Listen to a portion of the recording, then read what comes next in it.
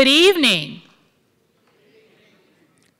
Welcome to Baton Rouge Community College for the special screening of Lorraine Hansberry's Sighted Eyes, Feeling Heart, and the panel discussion that will follow. We are honored to be the venue to host such an extraordinary event and to bring this body of work to the Baton Rouge community. In 1965, Reverend Martin Luther King stated that Lorraine Hansberry's creative ability and her profound grasp of the deep social issues confronting the world at that time would remain an inspiration for generations to come. Well, 60 years later, Dr. King's words hold true, and tonight we will have an opportunity to see it firsthand. I would like to thank Beth Courtney, President and CEO of Louisiana Public Broadcasting, Kathy Schreer, the panelists, Kizzy Payton, and Jerry Hobdy for the work that has been put into this. Thank you all for attending, and next we will have Beth Courtney, President and CEO of LPB.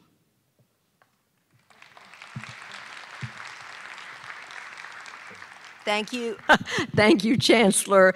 Littleton Stibe, I love that name spelled out, and I love the opportunity to be here with all of you, students, staff, and professors at Baton Rouge Community College. We thank you for being our partner in this wonderful project. I was telling the Chancellor that whenever we have the opportunity to come to the Baton Rouge Community College, we love to do it. On this stage, we have seen a Debbie Allen production, Brothers of the Night. I remember doing an interview with Ernest Gaines, and I hope tonight we will have a wonderful experience for you as well. You have a wonderful space and a fabulous community college. Certainly this play, written by Lorraine Hansberry, the play A Raisin in the Sun, the first play written by an African-American woman to be produced on Broadway, was a landmark, if you will. This is part of the PBS American Masters film series about her life and work. And tonight we want to thank Greg Williams, Jr., the artistic director of New Venture Theater, and a professional actor, Roger Ferrier, for conducting an acting workshop and readings last Friday that enlisted the talents of several BRCC students from Dr. Tony Medlin's class. Thank you, Dr. Medlin and Mr. Rhett Poche, the Department Chair of Fine Arts and Communication, for your generous help in facilitating this project, and to the Baton Rouge Community College Foundation and Friends of LPB for providing the reception this evening. Our collaboration with BRCC and New Venture Theater will be seen on LPB, on Art Rocks, and on Louisiana, the state we're in. And we'll be sure to let you know at what point you will be on the air. We've been so pleased with the helpfulness of your staff and your students. After the film and panel discussion this evening, I invite you to stop by the LPB booth outside in the lobby, or we may be setting up in here to get a better audio. We are hoping to capture some stories. We'd like you to share with us some women who have inspired you. Certainly, Lorraine Hansberry was an inspirational woman, and we would like to hear about your stories, and then we can share them on a PBS website. Before we begin the film, I'd like to turn the floor over to my good friend and LPB's good friend, Ms. Jerry Hobdy, who's Director of Community Relations with the Office of Institutional Advancement at BRCC. She will be our moderator for the panel discussion this evening, and she has been instrumental in our efforts. Jerry, to you. Thank you, Beth. Thank you, Beth. I'd like to also acknowledge the BRCC Foundation, and our Vice Chancellor, Philip Smith, is here with us this evening. Mr. Smith? I'd like to also point out we have a wonderful program, and please, please stay so we can hear your thoughts about the film, and we'd like to get that all on tape. So, afterwards, you'll hear our three panelists.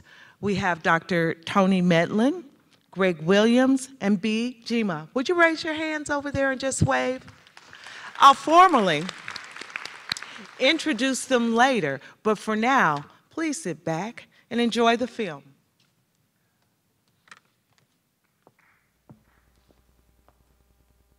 At this time, I'd like to ask my panelists to come to the stage, and while they're coming up, I'd like to acknowledge the president of the LPB board, Mr. Bill Blackwood. He is the chairman, and his lovely wife, Chris Russo Blackwood. Thank you, Bill. Thank you so much for being here. Greg Williams is in his 11th year in this city. And I have to pause here because there are a lot of theaters that try to get made in our community, but it takes tenacity over a period of time to grow audiences, sometimes with money, sometimes with not a lot of money. But Greg has done that. 11 seasons, and he is the executive director of New Venture Theater.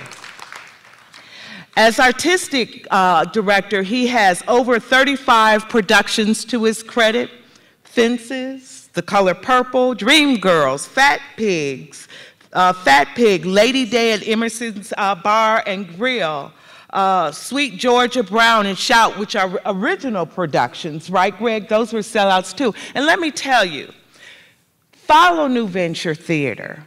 And I'm going to tell you, when they put out their season, go get your tickets then, because they sell out. Right, Greg? Right. I'm going to tell you, because I missed a few because they sold out. So do get them early. Greg has worked with Don Holder, who's a Tony Award-winning lighting designer for Disney's The Lion King, the Negro Ensemble Theater Company in New York City, the Black Theater Network in New York, and the Little Box Theater Company in New Jersey, and the American Family Theater. All of that is really important because he's bringing it back home and creating a place for new theater and wonderful theaters to present, like Raisin in the Sun. And where did you do that, by the way? At BRCC. Oh, that's right. Right here on this stage. And we are just very proud to have you in our community. And I know you've won awards at the state level for your work through the governor's office. And we're just really, really pleased you're here with us tonight. And we'll hear more about your workshop and your work and your theater tonight. Then we have, Tony, I'm going to bounce back to you. Tony stepped off, the Dr. Tony Medlin. We have the professionals here at BRCC. Is assistant professor of theater and liberal arts. He teaches performance art and has been acting and directing for over, he doesn't look this old, but 45 years. Some of his theater, yes, 45 years, and he's with us, and we're going to keep him. Some of his theater credits include Scrooge in A Christmas Carol at the Nebraska Theater Caravan. He's been in The Tempest and played other with Hank Williams in The Lost Highway at SART, Mars Hills, North Carolina. His numerous local credits include those with Swine Palace, LSU, and playmakers and productions such as Frankenstein, King Lear, All the King's Men, To Kill a Mockingbird, and Noises Off, and many others. Tony performed several one-man shows throughout the South and Southwest and served as artist in residence in several states with the Florida Visiting Arts Program. Now, here's something he shared with us on the side, but I'm going to share it with you because I hope we hear a little bit more about that this evening. He also had an opportunity to work with Ossie Davis and Ruby Dee when he was very, very young. And it's pretty interesting because Ossie Davis stepped into the stage production after Sidney Poitier left and took over the role of Walter Younger, aside Ruby Dee, who acted in the role of Ruth Younger on stage, and he's here with us. Dr. Tony Medlin. And then we have Bijima. Okay, if you read 225 and all the hip magazines, you've seen her in there. See that face, that beautiful, youthful face? She's with us too. She is the Associate Professor of English at BRCC and the founder and president of the America My Oyster Association, which is a nonprofit organization committed to utilizing collaborative efforts to preserve the diverse histories, recognize the various struggles, and celebrate the victories of all individuals residing in America. She's also the founder and faculty advisor for the I Too Am America Club. She established the Our America Writers Project, which produced and published 2 journals of race and ethnic studies entitled America the Beautiful, in spite of it all. This student-based publication features emotionally charged prose and poetry that examines and celebrates the American experience. Ladies and gentlemen, Miss B. Gino. All right, after those very lengthy introductions, I'd like to just starting with, and you don't have to say everything now because we have a little time, I would like to get your reflections. Tony, I'm going to start with you, your reflection on the documentary. I'm sorry, say again? I'd like to hear your reflections on the documentary. Oh, I was stunned. I laughed, I cried. I think it could win an Emmy Award. That's what I thought. Oh, yes, by the way, what would we do without LPB, NPR, and PBS? I really don't know. I would be an island. Thank you, guys. Thank you, Tony. B? Well, one of the things that I admire about Ms. Hansberry, among many others, is the fact that she was able to be so passionately invested in seeking after depicting a true Black experience on the American stage. And with her being able to do this, she was bringing into focus for sighted eyes and to press upon the feeling heart urgency, a call of action against the discriminatory treatment and the injustices that were faced by the American Negro, who happened to be the darker brothers and sisters who occupied the American landscape. And the fact that she was able to create an artistic protest that would allow audiences to actively feel and engage and be enlightened by the different hardships that the younger family, who was representative of African Americans, were facing, especially the limitations imposed upon them in regards to the American dream. Thank you. Yeah, it was absolutely beautiful. The thing about me that I love about Lorraine Hansberry is the gift that she gave us with A Raisin in the Sun. More so than anything, I believe A Raisin in the Sun allowed us to expand this idea of American theater to really showcase the full spectrum of American theater. And it introduced us to a new side of Americans that we've never seen before. And as a Black actor, I remember being in middle school always wondering, where would my place be? What roles can I play? And I remember in literature when we first got to A Raisin in the Sun, and I can remember that spark of saying, oh, there is a place for me. There is a place. I love what they said in the film about the interior. And you're constantly, before this, was seeing domestics and vaudeville and singing and dancing, but the ability to see my family, the people I know behind doors, and that their stories are primary and told from our own perspectives, that's a gift. And I think it's a beautiful, beautiful thing. So it was brilliant. Well, Greg, I'm going to mess with you a little bit. Oh, no. Let's take you back when you started your theater. Yes. And in this community, I believe we've had this conversation. What is important? How is your theater going to be used? And keep that balance. Do you find that you're faced with some of the same struggles as a writer and director today as perhaps Lorraine Hansberry was, especially dealing with some of the trauma in our community?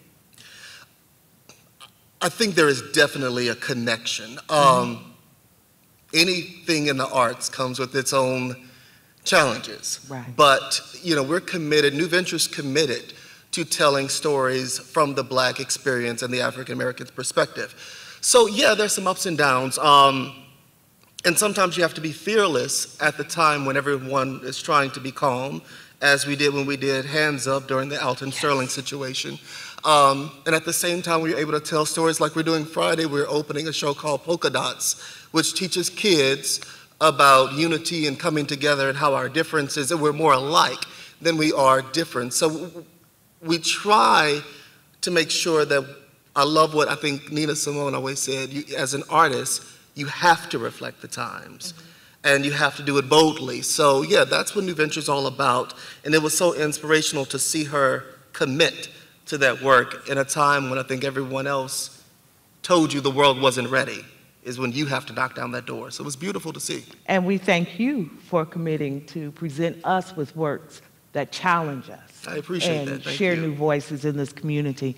Now, Tony, you teach theater, so your students have the opportunity to really, really delve into Lorraine Hansberry and her other works.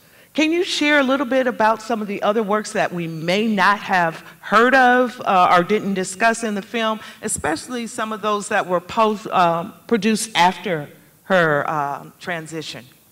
Well, LeBlanc's was not really produced until 1970. And unfortunately, the sign in Sidney Brustein's window, which deals with the bohemian lifestyle in New York City, it only premiered in 1964, and she would be dead within a year thereafter. Such an extraordinary person gone at 34. Well, I believe she split with her husband in 1957, before she became the big star and won the Critics Circle Award and Pulitzer Prize and the Tony Award for Raising the Sun.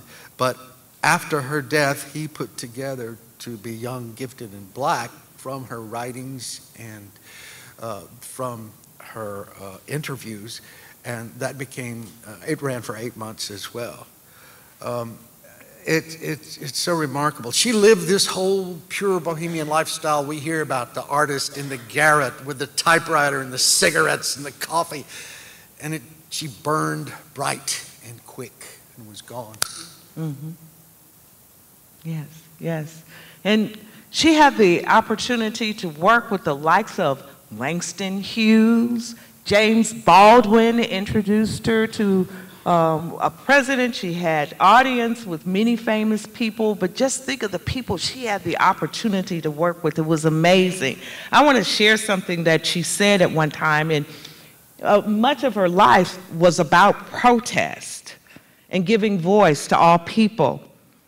In addressing racism and inequity, she said, regarding tactics, blacks must concern themselves with every single means of struggle, legal, illegal, passive, active, violent, and nonviolent. They must harass, debate, petition, give money to court struggles, sit-ins, lie down, strike, boycott, sing hymns, pray on steps, and shoot from their windows when the racists come cruising through their communities, not unlike with Malcolm X, Martin Luther King. Many of the great leaders of that period and beyond have suggested to us in addressing racism in this country. B, can you give us a sense of what it might have been like during the time that she was writing? Well, the great poet Amiri Baraka, he commented that this was a quintessential civil rights drama. Mm-hmm. And the fact that she is giving to the audience a very in-depth and a very intimate portrayal of what it means to have a duality of being both an American and a Negro. If we go back to Dr. W.E. Du Bois, and of course she actually had the opportunity to meet Dr. Du Bois and to work with him as well, and Paul Robeson with his newspaper Freedom. Mm-hmm. And so with Ms. Hansberry, she's showcasing what it means in terms of knowing who you are and then having an awareness of how others might seek to define you, and then what types of definitions you will use to dictate your existence. And so during this time period, we have the Montgomery bus boycott that's taking place. And she was actively involved with providing the context for the movement, which was produced by the Student Nonviolent Coordinating Committee. It was a photographic depiction of the different marches and even had graphic photographs of lynchings. So when we look at this play, it's showcasing the realities that individuals are facing on a day-to-day basis. This was a form of civil rights protest. It was just done on the American stage. And this was basically almost like the tipping point in terms of the Black level of sentiment and anger and frustration over the fact of having dreams and aspirations and goals for oneself, but noticing that there were limitations. And what were you going to do about those limitations? And at that point, there was no more of being settled or complacent, because as was mentioned in the documentary, Negroes had taken upon every single means necessary in order to have their voices heard. And now was the time where they had to march, they had to protest, and this is a form of it. It was just done in a very artistic and creative way.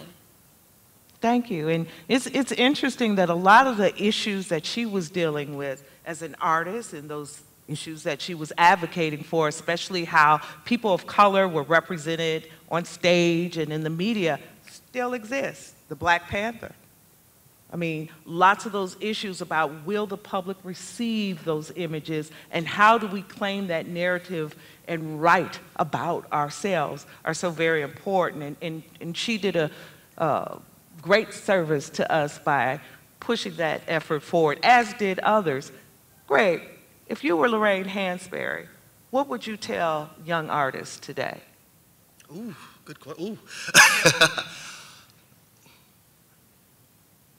You know, I hate that I'm just going to use the Nike slogan, but the just do it, the mentality of her, not necessarily entering this world saying I'm going to be a playwright, but to have somebody like that wake up one day and say, hey, I want to write a play, and not only write a play, but write the play that introduced an entire movement in the world of entertainment.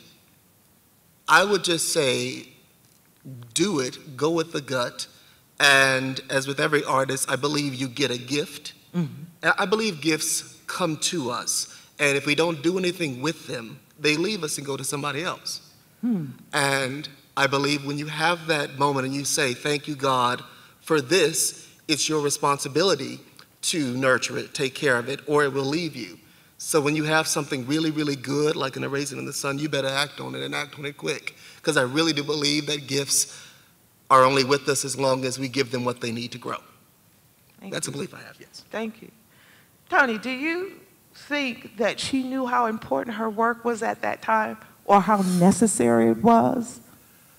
I think that she felt an enormous responsibility, that she did not just talk the talk, her entire family walked the walk. Yes. And I think she would be very disappointed in the progress that we've made, the cultural racism that is still embedded in our American system.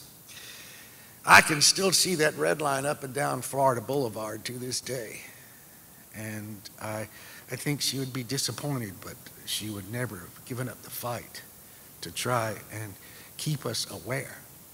And I think her memory contributes a great deal to that struggle. Thank you. Thank you. I'd like to open up the floor a little bit to our audience. I'd like to first ask if you have any questions for our panelists. I'd like to open up the mic. Do we have anybody here who'd like to, this is how I felt about this documentary. This is what it meant to me.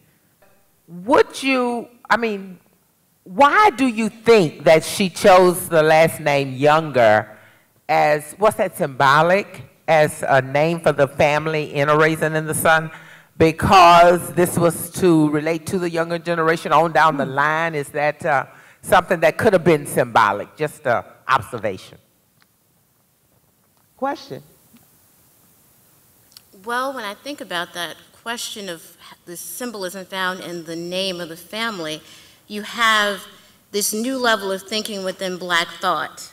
And it's the level of thinking whereas they're bearing witness to what generation after generation has faced, but it's a new level of thinking where they're willing to take a stand against discriminatory treatment and to demand for themselves and to etch for themselves a piece of the American dream. So this is a newer sense of thought. They're analyzing newer forms of oppression as well as exclusion, and it varies drastically in regards to the mother, Mrs. Younger, and how she's more of a traditionalist, but at the same time, she has a sense of urgency to do a different type of protest, and it's a really profound one in that she wants to integrate a segregated society, particularly wanting to buy a house that isn't a white-only subdivision. But you see within the son, and you see within Benita, and actually I have to mention this, when I was in high school, I had taken an acting course, and I actually had the part of Benita. And now, as I've gotten to be older, I see more of the relevancy of that role than what I did when I was younger. But the fact that there is this new level of thinking where we must demand what we want, and the means of which to do that is multiple. It doesn't have to be just one form. But this is the younger family who is wanting to get for themselves something that years back would have been thought of as being unfathomable. This is a new frame of thought, new frame of action, new strategic approach to getting their birthright of life, liberty, and the pursuit of happiness. Tony, I see you nodding. Oh, well, I was just, yeah. This was an atheist. This was a communist. This was a lesbian. What was that like during 1950s? We had 295 years of slavery in this country before the Emancipation Proclamation. Then we really didn't do anything again until like 1954. So it was an emergence. I mean, the night before she and Robert Nemiroff were married, they were protesting the Rosenberg's execution. Mm-hmm. This was absolutely a firebrand revolutionary on the edge. And I see certainly the Youngers as being representative of a new way of thought, a new way of living, and the change that was coming. Greg?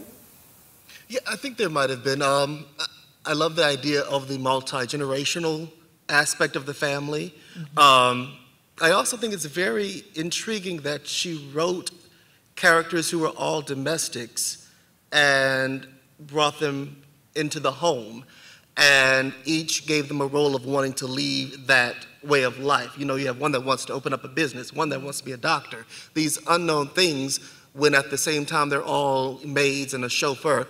So yeah, I think there has to be a bit of that. I think the way she thought, I've even read things that Lorraine Hansberry based the role of Benita off of herself. Mm-hmm. Mm-hmm. So she was very forward thinking. So I agree, I think it had to be something.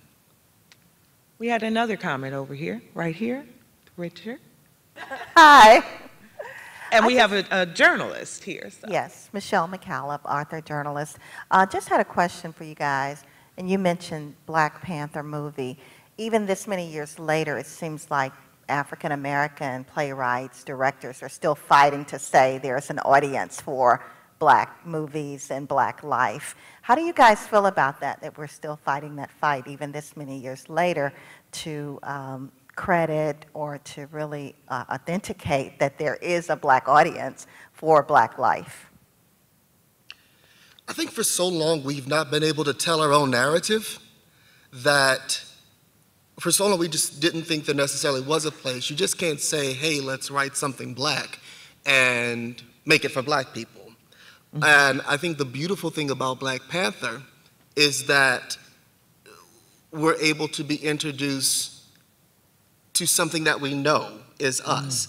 I remember I was directing a musical in the Heights, which is based on Latin and Hispanic communities. And I was sitting in the rehearsal room, and I said, hey, we gotta stop. And I invited people from that culture into the room.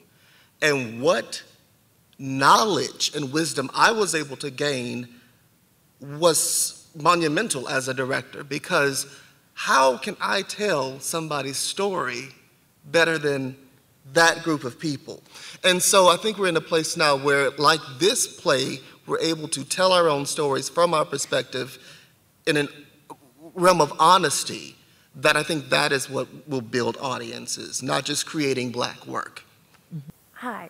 I remember you mentioning like you had a message for young artists, and I remember in the video they were talking about people who were educated. They had like felt a responsibility to not turn their eyes from the world. And I guess what I want to ask is if you have a message for someone, like maybe just a young artist or just anyone who feels tempted to close their eyes, like to just to hear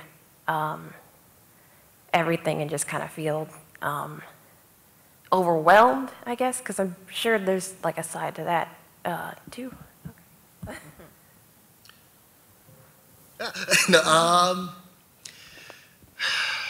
it's interesting. I had this conversation the other day of what social media has done to the movement and how much of what we believe we are doing are we really doing. And I think we're still learning because everything has changed. You know, I'm in that weird age group where I was introduced to the internet, but I never thought it would completely take over like it did in 20 years. And it's completely changed the way that we react. So in the past, when we marched, we wrote, we read, we got in groups and talked and demanded things, well, now we make posts. And so it's about finding what works, but I think also it's about getting out of that realm and really understanding what's in reality sometimes. That I think that we have to do. We have to find that balance. So I think we all have to activate as much as possible and step out and change the world, because in the past year, everything seems to be all over the place for a whole bunch of different reasons. And now I feel like our younger generation is being called to activate and to move, but they don't necessarily come from understanding of how to do that. And there's no real clear leadership on how to do that. So it's a lot of pieces now. So I think it's all about us coming together and doing what we can do, but I think you have to do it in reality as well as in social media, which is taking over, if that answers your question. To that point, I do have to say that the artistic community and cultural communities, through song, through we have a strong theater tradition of activism, Free Southern Theater, Dashiki Theater, Ethiopian Theater. I mean, Free Southern Theater was the theater that took of young people who went to the work farm plantations and told folk who were illiterate, you know, you need to go and vote. They had to have courage. We are in a time when courage is important. We have young people creating and learning how to organize in the community. And that, together with some of our strong arts opportunities here, will give young people an opportunity to engage. Is Donnie Rose here? Donnie Rose, I was interested in hearing his response, because there is, as you know, Tony and B and Greg, there is a huge spoken word movement in Baton Rouge. A matter of fact, we have young people here who have placed nationally, and you know, spoken word, as you heard, it ain't a new thing. It's been around a long time. A matter of fact, Tony, you worked with Gil Scott and Heron. Long time ago, it was happening. That was a steep learning curve. Well, my personal connection was through working on with Ossie and Ruby, the television series, for 2 years, and that's one of the few times when ignorance was my best friend, because they treated me like family, and I acted like I was, and I had no idea that I was holding hands with royalty. I wrote down just a few of the people that would come into the show. Gil Scott Heron, Sam Art Williams, Robert and Kevin Hooks, E.G. Marshall, Anthony Zerbe, Billy Preston, Max Roach, Odetta, Sweet Honey in the Rock, Billy Taylor Trio, and that was just a few of them. And it was like each week was like, oh my God. I really knew I was in trouble when Ossie, I was out there working on the set, and Ossie came in and started sitting down and talking to me about hanging out with Louis Armstrong and John Kennedy and Malcolm X. I was going, oh my God, I was right out of graduate school. I knew all about Marlon Brando and Stanislavski and James Dean, but this, what a world opened to me. A step from the Moscow Art Theater in that world. Yes. Yeah, I knew all about all that stuff. I had no idea who any of these people were. And you know what's interesting? If you look at our arts community today, the names today, the work that our people are doing and our leaders, arts leaders are doing in the community today, 50 years from now, we will be the names that we look back on and say, they did what? We're going to talk about. So I think the question was about, going back to this young lady's question, what do you say to those who maybe aren't ready? Get ready, because it's your time. That's what we say. We need you to be ready. We have opportunities for you to educate yourself, to learn the craft, perfect your craft. We have folk here and at other learning institutions who will help you think and process, and we have venues and a stage and Thank you for presenting this documentary for us. Thank you, LPB. Thank you, LPB. And my question is it going to be on TV for the whole LPB viewing audience to see? Because this is so special, so educational, and so enlightening to me. There's A Raisin in the Sun. I saw the very first one with Sidney Poitier. Then just last week I saw it with P. Diddy. And I thought they did a great job in the acting role. And just to see what the background of that movie is would be very enlightening to a lot of people. So thank you. Thank you. And let's answer your first question with somebody from LPB. Can you answer that for me? This show has already aired on LPB, but if you become a member of LPB and get LPB Passport, you can watch this program and so many other wonderful documentaries anytime, anywhere you like. I don't really have a question, but I have a reflection on it. I think that we walk a generational line with young folks. I'm not an artist, but as a young Black woman in this society, when we walk outside, we have some of those same questions that people like Hansberry, when they walked outside of their house, had. And I think that's so important for us as young students that are pursuing a degree, as young people that are going into this world to ask, as young Black women and young Black men, where do we belong? And I think that's such a powerful question because we ask that all day and we say that all day, where do I belong? I attend a PWI and sometimes I have that question of, where do I belong sitting in this stage and sitting in this area in my life? And I think just looking at Hansberry coming through and her making that pathway for herself is so important for us to make that pathway and to stand up, because we are seeing some of the same things happen in our lives that they saw happen, just in a different light, in a different time.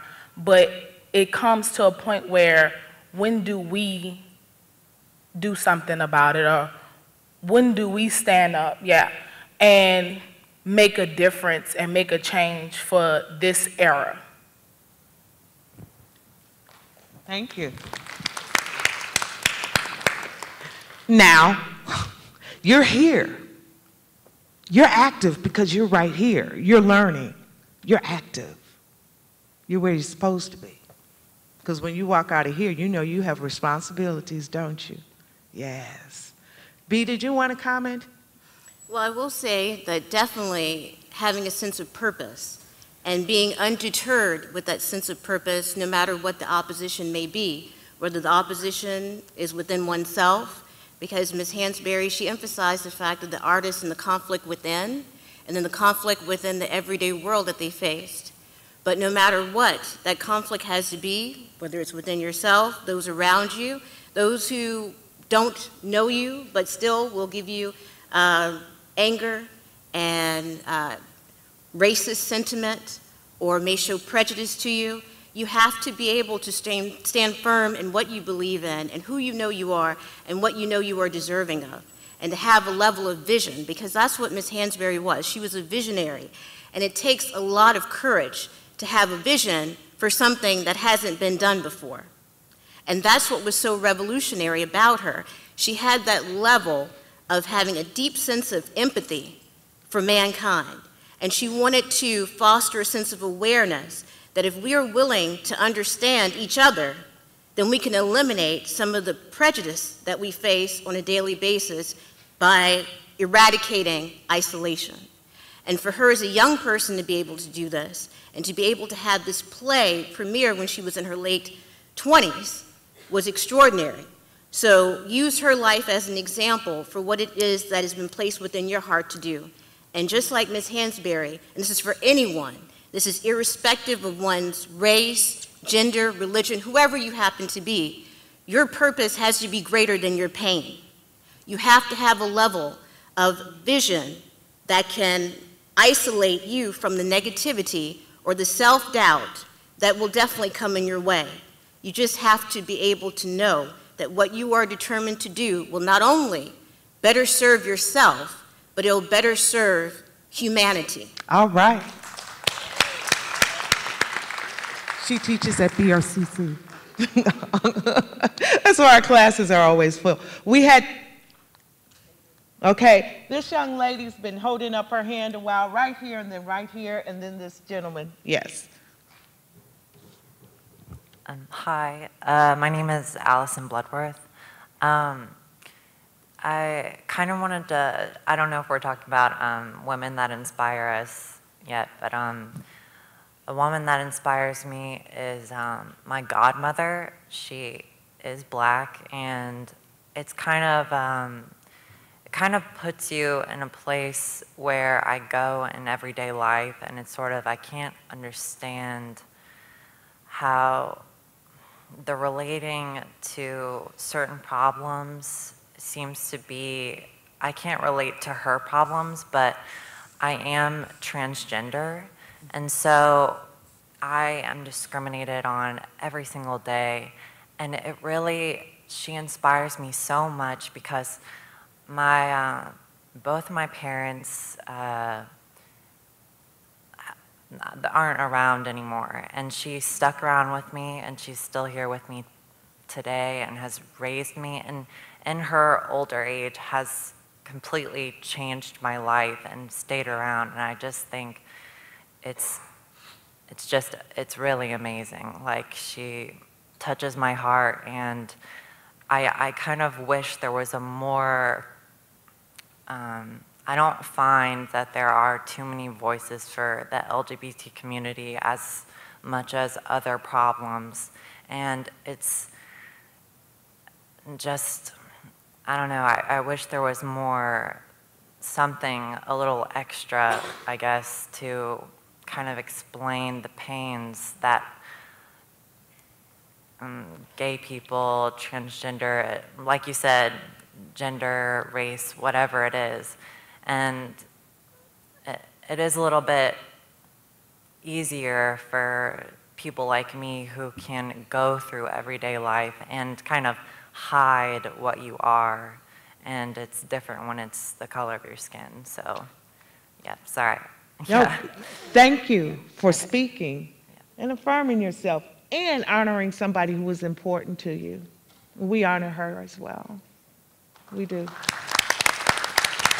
And it's interesting to note that, as Tony mentioned, being gay was something that she didn't broadcast. She didn't broadcast. Though her journal writings and other relationships did come mostly after she passed. As a matter of fact, she was given a significant recognition for being an advocate for gay rights. Back then, it was just gay, right? There are those opportunities in our community, and right. Spoken word, wherever you have the opportunity, and we have many opportunities in this community. I would encourage you to look at forward arts as a way to share, listen and share what you're feeling through this, and to continue to honor people who inspire you. This young lady right here. I think it's quite apropos that I went after her because I'm a doctoral student at LSU, and my research focuses on LGBT student issues in higher education. And I think it is important to once again add to that to say that it's sad that we don't highlight how many of our Black leaders are a part of the LGBT community. If we did, we'd realize how many rich and monumental statements that they've made throughout history. Say, for instance, one of the leaders of the Stonewall and gay rights movement was Marsha P. Johnson, who was a Black trans non-binary woman. Bayard Rustin, essentially, I mean, he organized the March on Washington, yet we really never hear his name. Angela Davis, the list goes on. So my question was focused more on just the evolution of film and theater through the Black lens, and if there are times in which the perceptions of Blackness are not necessarily positive.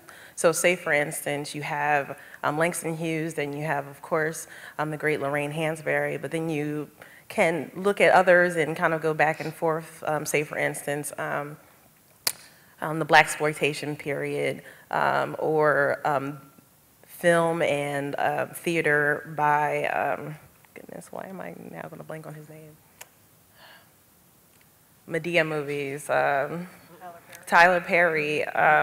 I guess you could also put in there Spike Lee and John Singleton as well. So there's a plethora of references to be made about the Black experience through these lenses. However, are there some that are more positive or negative, just in terms of how they're played out on film? Particularly, I'd say Tyler Perry, from the sense of a man perceiving a Black woman in such a way, or John Singleton in some of his rougher roles, and then of course everything within Blaxploitation could be seen as problematic.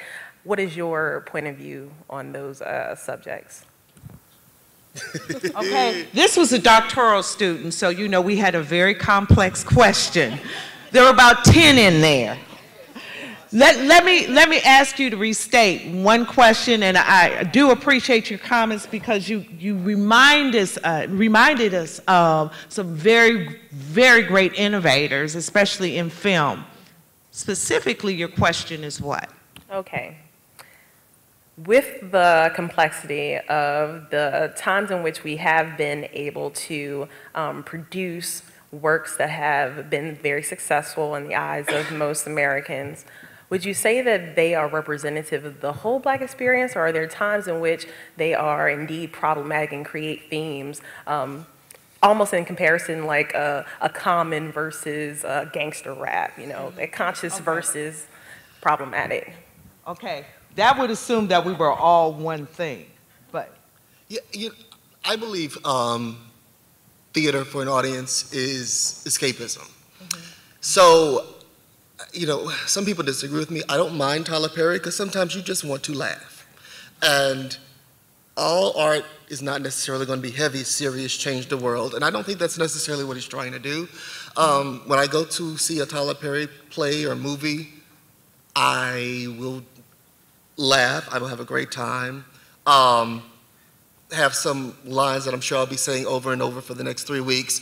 So I don't think he's necessarily trying to do anything heavy or movement. I do think it is based on stereotypes. I don't think it's all positive, but a lot of stuff in the world, and this is entertainment, You know, sometimes it's about the cash. So do I put him in the same category as Raising the Sun? No. But do I think he's doing good stuff? Absolutely. He wouldn't be where he is if he didn't. That's just my perspective. He did for colored girls too, I'm just saying. Yeah, yes. Yeah, and he did a good job with it.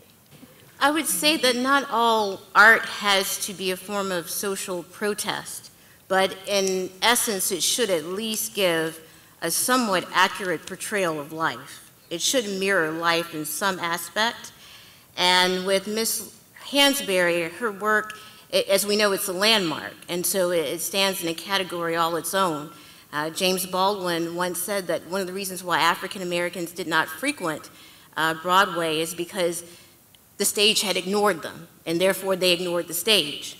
So when one produces art of this magnitude, it depends on what their agenda is. As Mr. Williams mentioned, some of it is merely just to entertain. And you have to have a level of discernment to be able to decipher what is real from what is exaggerated. And I think that's what's necessary. And if you want to believe the stereotypes, then that is your own fault. You're going to see what you want to see based on what you truly want to believe about African Americans. Okay. And also what they, in a way, what they produce about themselves, that does bear some critique and criticism. Because when they produce certain works, it in some way endorses a level of negative thinking and perpetuating stereotypes. I think we've left the coffee shop and gone to the kitchen. Thank you, B. Thank you, B. First off, when I think of the black woman, I always think of power and elegance and grace and beauty and originality and genesis, everything that is, and most likely everything that will ever come to be. And I wondered, how did Lorraine Hansberry, as a black woman, inspire you all as black women? And I just noticed that in the film, she even used the black woman to liberate the family. So she transcended that role of the woman as more than just a woman in the house or a woman working, being the maid. She was the provider. She was the protector. She fulfilled as much as she could of her son's dream to have his own. I don't remember the line exactly, but she said something about how it feels better to have a space that's your own. I'm paraphrasing. And I just want to know, how did it inspire you all as black women and you as a black man, and also you, Dr. Tony Midland? When I think about Miss Hansberry's life and the fact that she was able to create something so phenomenal, it gives me the motivation to want to create what I envision within my mind, but to manifest it as a reality. And it takes determination to take what is invisible to everyone else's eyes and to put forth the effort to make it tangible and visible within our everyday reality. And that was her play of Raising the Sun.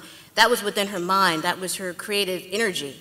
And for her to be able to manifest it, and for American stage to welcome it, in that it was so revolutionary, makes me feel as though at the age of 35, because I'm 35, that I have a sense of responsibility to create those things that I want within my own lifetime based on what she was able to create within hers.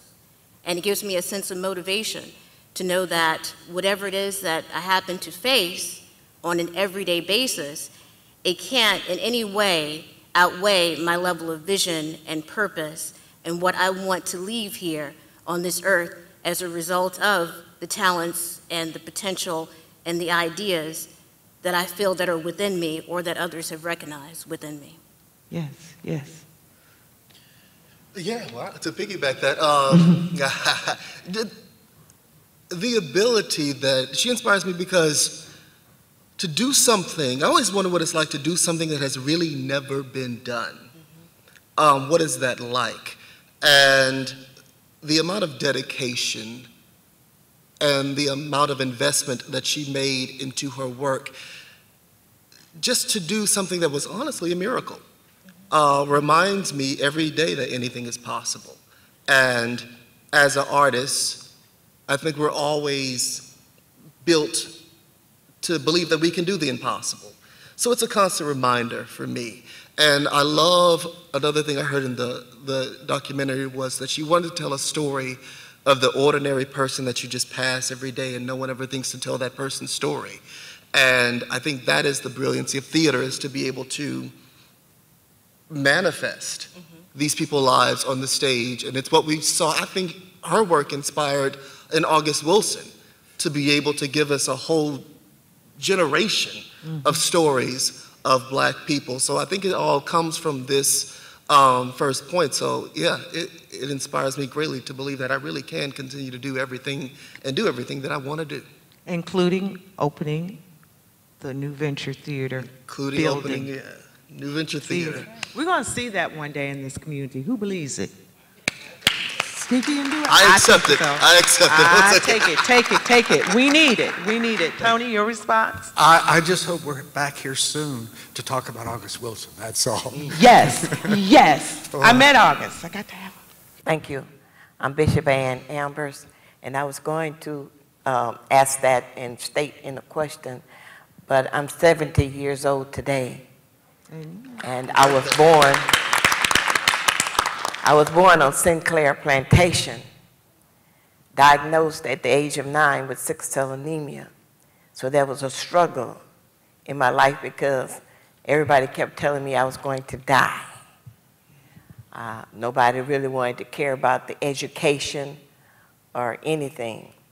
And when Raising in the Sun came to the school, Iberville High School in Plaquemine, and I was able to watch and be a part of that, it inspired me to say that, guess what? I'm not going to die.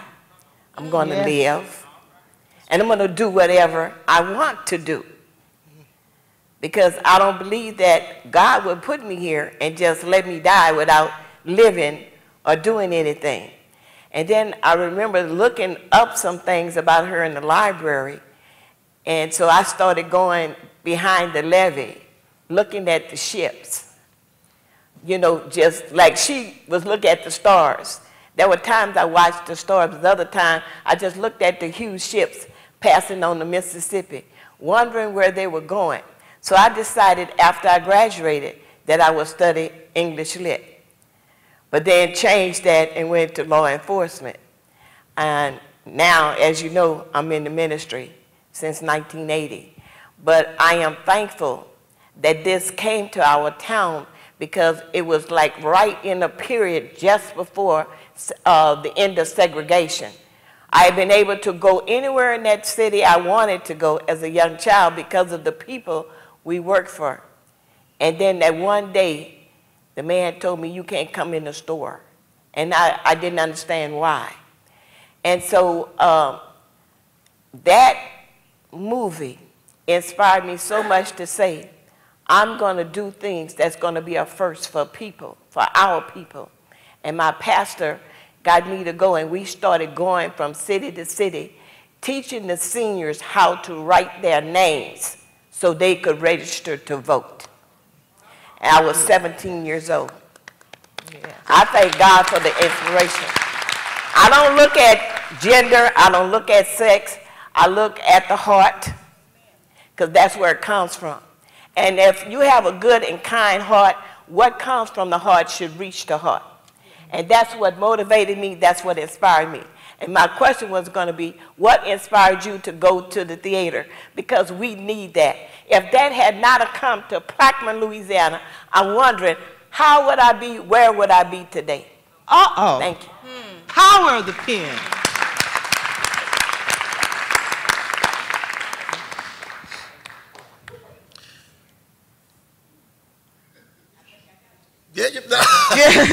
Okay, the question was, what inspires you to go to the theater, to choose theater to be your vehicle? There's something about growing up as a little child and always wanting to see yourself on stage. And I come from a family of doers, and everyone around me, you know, politicians, preachers, teachers, we were always inspired, never to sit down if there's something that you want to go after it. And I was so aggravated because I loved my race and I knew how rich we were. And I would always say, we're not a burdened people. We are a people that have overcome extreme obstacles time and time again. So I knew the passion, I knew the fire, and I wanted to share that. So what inspired me was getting off my butt and saying, if I don't see it, make it happen. And I lost my hair and I'm bald because of it, but I wake up every day living my purpose, and I wake up every day excited because I get to meet little boys and girls that are young artists, and before they even question where am I get to introduce that to them. And I get to give them a platform to see themselves. And I think that we all deserve a chance to be heard.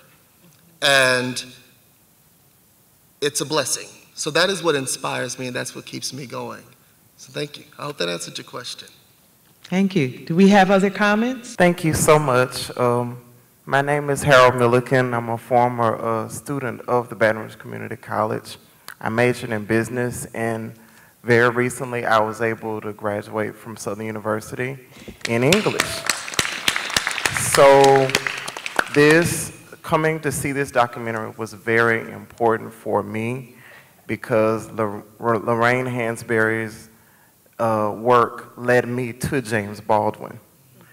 And I needed to be led to him because I needed to see another voice, a black male that wrote with eloquence and power, and one who mirrored some of the same themes about race and double consciousness and ethnicity and learning about the black life. So I guess my question is, what do you think Lorraine Hansberry's work has to say about colorism? Because as a black man, I've been seeing a lot of issues involving colorism in the state of black entertainment. And so I'm wondering what you guys feel, the panelists, about colorism, and what you think could be done to make sure that people of color are more visible in art. Okay. B, you would like to?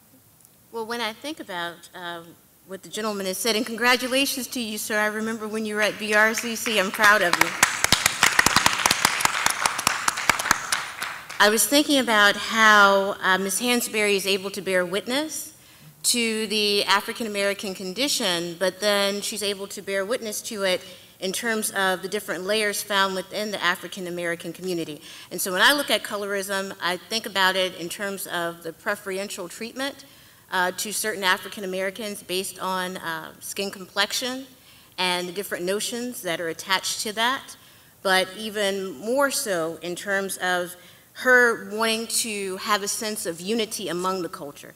That's what I look at with Ms. Hansberry. She wanted, even though she came from a status that was of wealth, very successful, very active family in terms of protesting the discriminatory treatment of African Americans. She came from a family of entrepreneurship. She came from a family of leaders and highly educated individuals. But at the same time, she did not separate herself from witnessing what the individuals who happened to be her father's tenants, what they witnessed, who lived in poverty, even though she lived a life of comfort and ease based on the economic status of her family.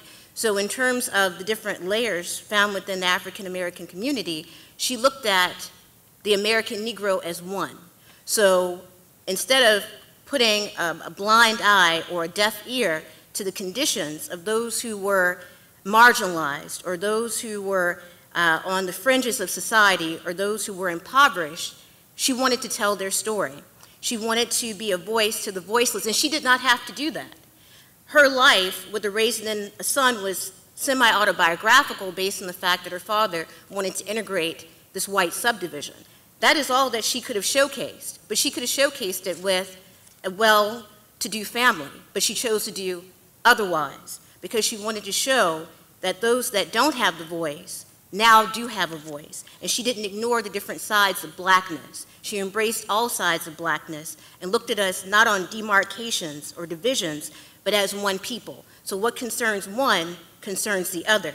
And collectively, we then can create for ourselves a sense of racial equality through protests and being able to make our voices more vocal as one.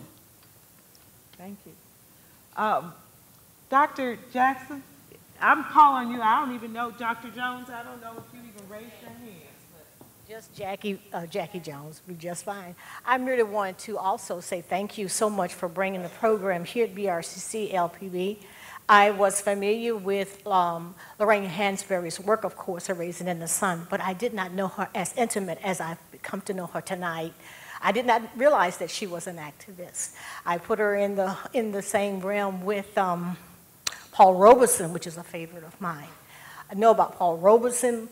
And then Ira Aldridge. The theater has always had a special place in my heart. So I truly have become familiar with her, and believe me, as a researcher, I will become more familiar with her life. It has prompted an interest in her life for me. So I thank you so much for bringing this event here and having an opportunity to even take part in some of the activities that surrounded this play, A Raisin in the Sun. I was not surprised that a female was illuminated. I think for most black families, the woman has always held a very strong position in a family. What I most appreciate in her work was that she made it important for her son and for her grandson to know the maleness. Even though the black man suffered greatly and his manhood was constantly under scrutiny throughout his life, she had her grandson to know that your father made this possible in his own way. And it was important for her son, though he made a mistake, a big mistake, he was still valued. And we as black women must remember that. We got to regain that status and let our males know their position, and they are still valued and are important. That was the best, that was the most important thing that I got out of her work. And as far as a woman who inspired me, that would have to be Cicely Tyson. She just refused to be typecast. There were roles that she refused to play because it did not dignify the black woman. So I certainly appreciate the presentation here tonight. Thank you. Thank you. Thank you, Dr. Jones. I can't see Clarence Nero, is he here? Clarence Nero is also one of our professors here who's led a project with our students and encouraged them to write and given them voice. What are some of your reflections this evening? I was just basically inspired as a writer myself, somebody who's a creative writer, and I'm the advisor to the Creative Writing Club. Like she said, I had my students write about racism, police brutality in Louisiana after Alton Sterling. So we are taking the mantle and understand that it's important that they have a voice and they use that voice. Writers like Lorraine Hansberry and Paul Robeson, all those writers back in the day, they struggled and opened that door so that they can have a voice today to speak up and to speak out. So I encourage all young people who are here, not just young, old, black, and white, to use your voice and never be afraid and to have the courage to do it. Thank you. Thank you. Right here, up in front. And Bruce Morgan, is he here? Okay, I'll be asking you something in a minute. I have something while we have some support here.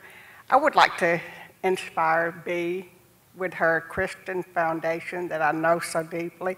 I would like to see you be the author of a book called Daily Guidance. When you have you're a book writer, that you could do the book like you read every day, like a biblical verse, poem. There's many out there, and I would love to see you be the author of one. If anyone could compile a book, it would be Bea. Thank you. I would like to say that. I have a vision, you could do that. Thank you. Thank you. Thank you. Bruce. It's ironic that Miss Sue would say that because my mother, she was born in 1945, and she was an entrepreneur, and she was a missionary, and she had a nursing home ministry. She visited over 15 nursing homes and hospitals, and my mother had lupus. And so she would go and visit these different patients. Sometimes she'd go to 2-3 nursing homes in one day. And oftentimes if there was a room that was empty that didn't have a patient or resident in it, I had witnessed my mother have to sit down and rest so she could go visit the next patient. And at some of these facilities, she would have Bible study, and then she would have Christmas parties at a few of the different facilities. But every week, she would write these daily inspirational messages. And my mother has been deceased since 2008. She actually died the week before my graduation from grad school. And so my mother, she always wanted to be a published Christian author. And time again, individuals have told me, when are you going to collect all of her works and actually publish them? So thank you, Ms. Hilliard. I do wish to do that, and I will seek to do that in the near future. Thank you. All right.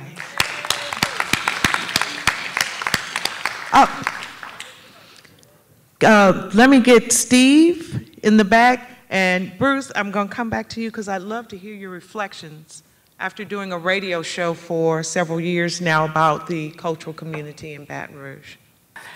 With Lorraine's generation and the plays and the productions that were created from that era, they were fighting to, they wanted to be, they were very dignified acting individuals.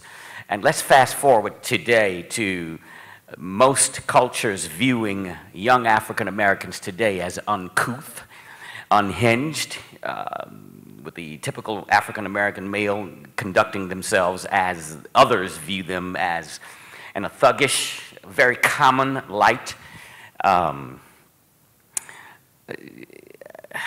How does that, as a playwright, Mr. Williams, am I right about that? And as a producer and director and what have you, too many of us today are viewed as buffoons, walking around with our pants sagging, and we have access to the epitome of educational opportunities, and we don't take as near advantage of it as we should. Whereas back in Ms. Hansberry's day, the African Americans were struggling to access these avenues, and today these avenues are readily available, and we don't exercise them as we should. Just about every little young African American male, if you ask them that I want to be a rapper, I want to be a basketball player, I want to be a football player. Those are the three, and the research shows that those are the three most the top three answers.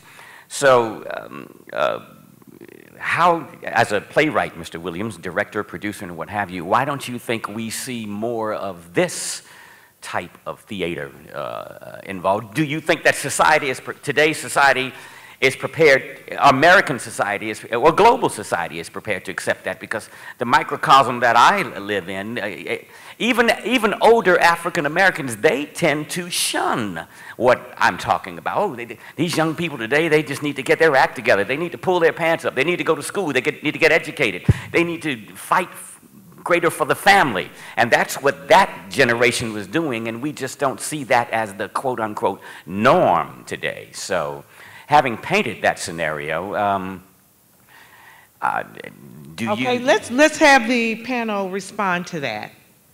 Yeah, I think sometimes it's perception. I don't necessarily see not nearly as much of that as we did in the 90s when we kind of weren't in charge of telling our own stories as we are today. I think a lot of that's changing. When I look at the theater world today, the new plays that are coming out are completely opposite of that. We have bold, brilliant new plays like Choir Boy that are telling stories of younger black generations. We have Stick Fly that talks about a black family living in the Hamptons. So I think it's about what you sometimes are allowing to come into your vessel. So I disagree with you a little bit on that. I don't think it's that at all, and I think it's changing, and as more of us Black people are telling our stories, we're telling a very different story than that perspective. This is my opinion. And Tony, would you respond to the inquiry? Well, I see that there has been a schism, and I think that black folks have been actors for so long. I mean, coded speech has been a way of life for hundreds of years. And in some ways, it has split to a point where it becomes even more polarized.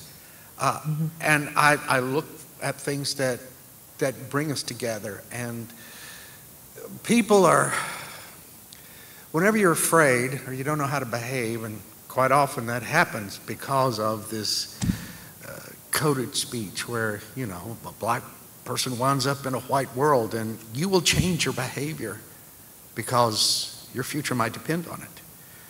When we're able to cross those divisions of communication, I think is when we're able to make those extraordinary strides. Something like Black Panther, I think, is when we have something that makes a tremendous impact on the consciousness of popular culture, that we really have an opportunity to grow together so that there isn't this separation, this performance that has to take place within the other world.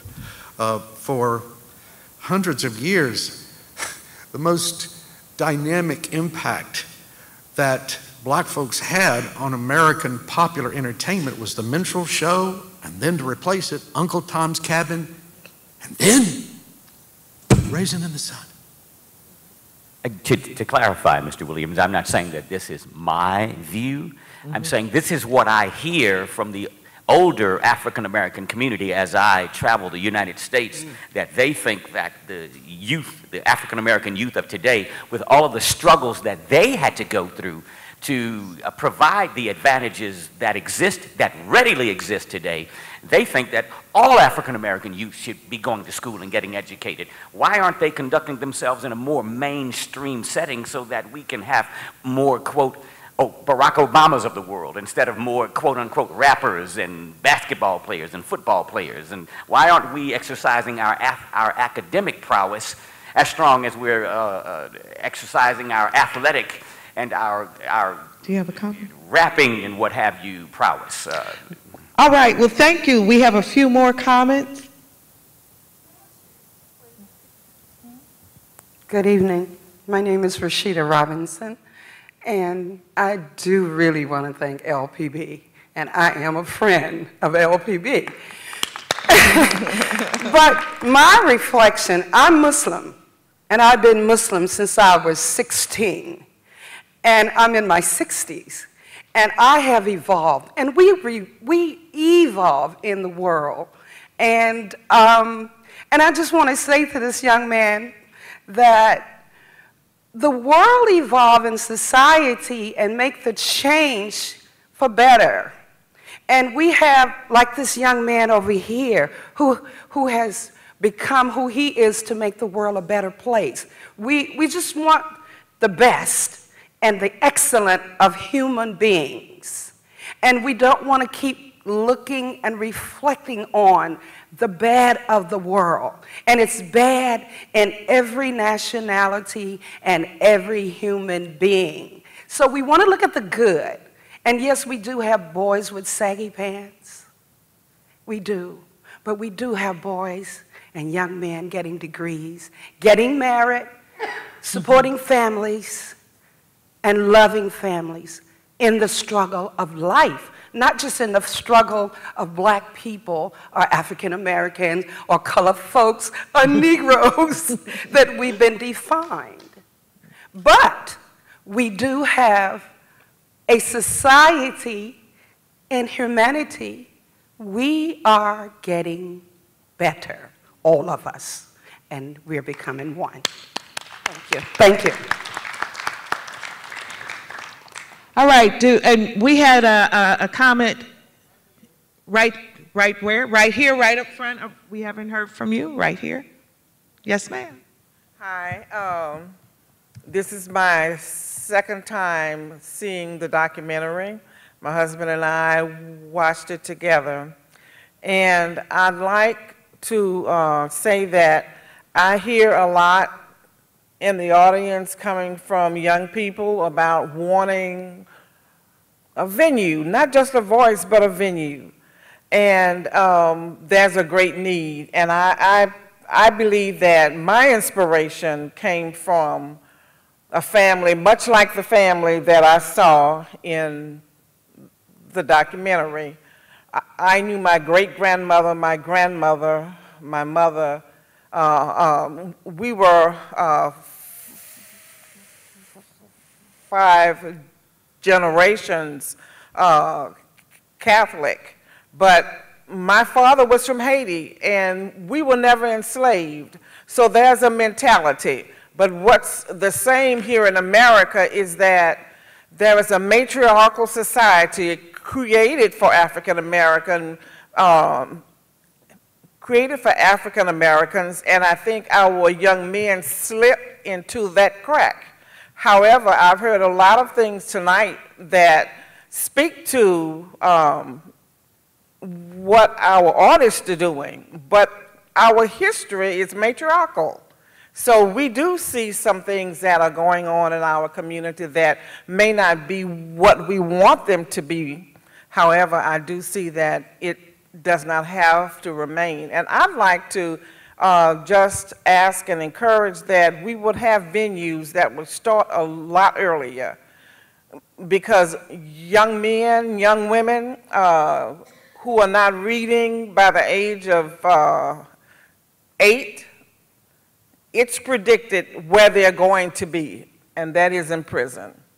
And so I would really like to see artists who can give voice to the creation and the talent, the purpose you spoke of tonight, that's within each of us, that we need something like that in our communities for everybody.